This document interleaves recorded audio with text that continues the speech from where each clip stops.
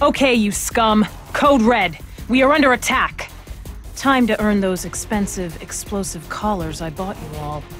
Sensors indicate an intruder has entered from the east wall, fluttered around the security light for a curiously long time, before finally breaking into the compound. Get out there and stop him. Believe me, you don't want to wait for my mind-blowing motivational speech.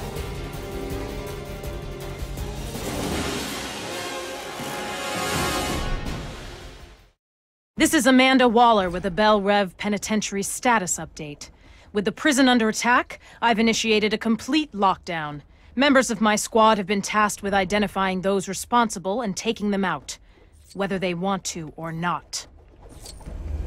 With the lockdown in effect, all prisoner cells have been completely sealed. It's a good thing my team are used to getting past the occasional locked door. I gotta admit, Deadshot is a great leader, even if he doesn't seem to care that he's a great leader. The squad's going to need him if we're going to track down the attackers.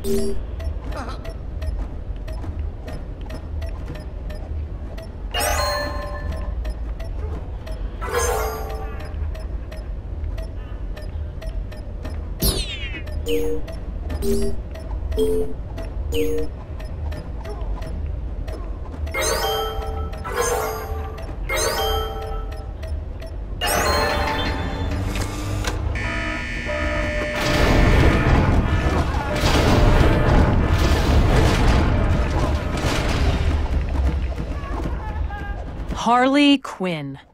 My favorite inmate.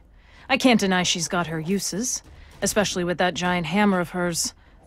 Wait, how did she even get that in here?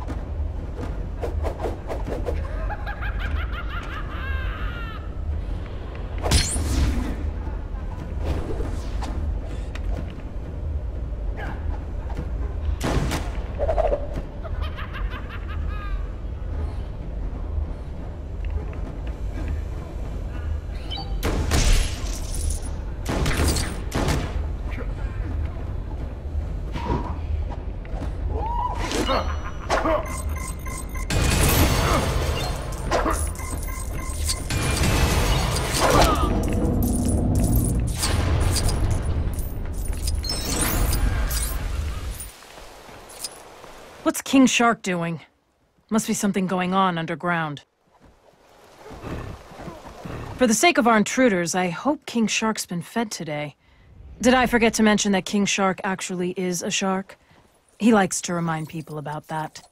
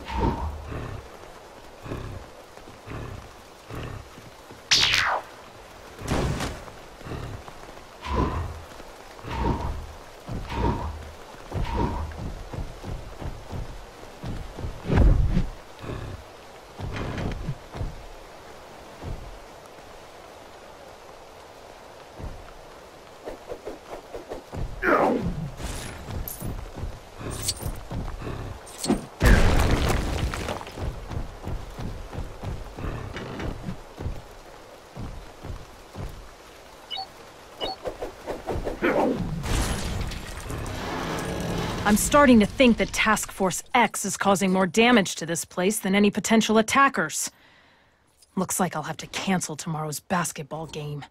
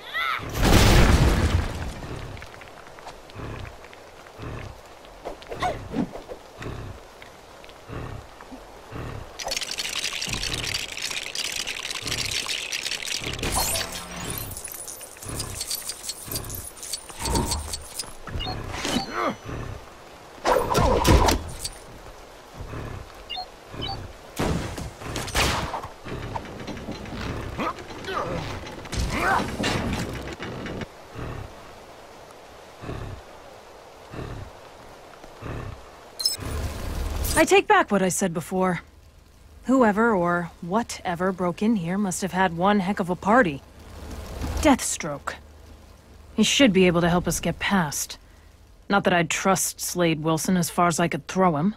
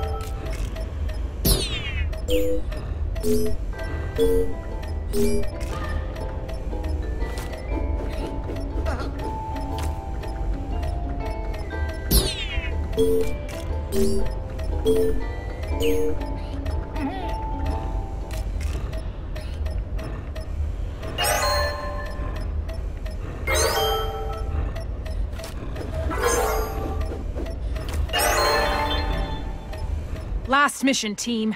Our targets should be right behind this door.